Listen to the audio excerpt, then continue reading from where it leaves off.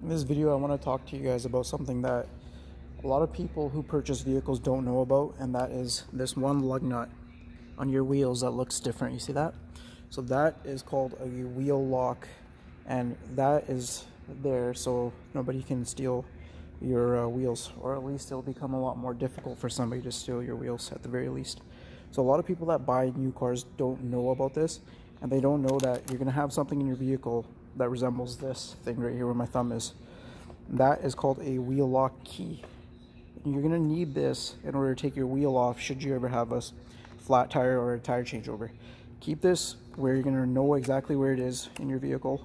Don't lose it, don't throw it away, and don't take it for granted, because it costs quite a bit of money to go to the dealership and get that busted off. So that's just a heads up and a tip for you guys today. Thanks for watching.